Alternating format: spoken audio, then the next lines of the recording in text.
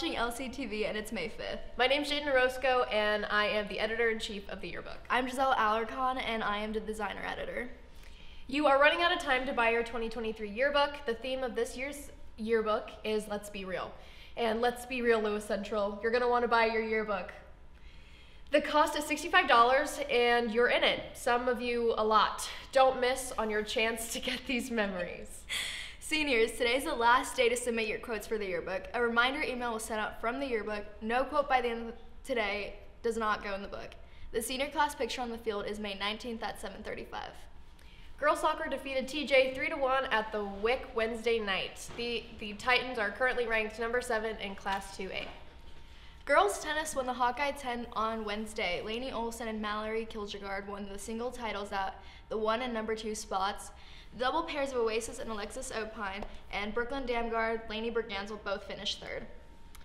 Powerball football returns. Join the Student Council this Sunday, May 7th at 2 p.m. at the football field for the Powerpuff football games. There will be one game played at the time, starting with sophomores versus juniors, followed by freshmen versus seniors.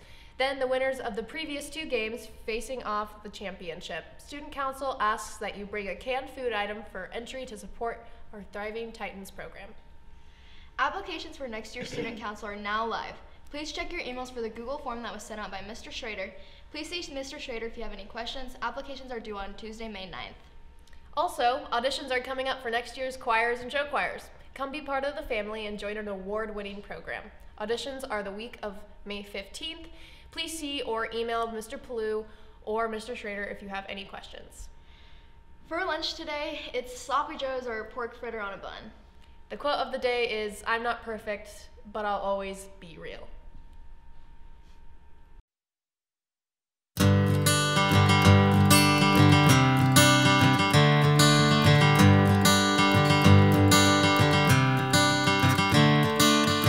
Another turning point, a fork stuck in the road.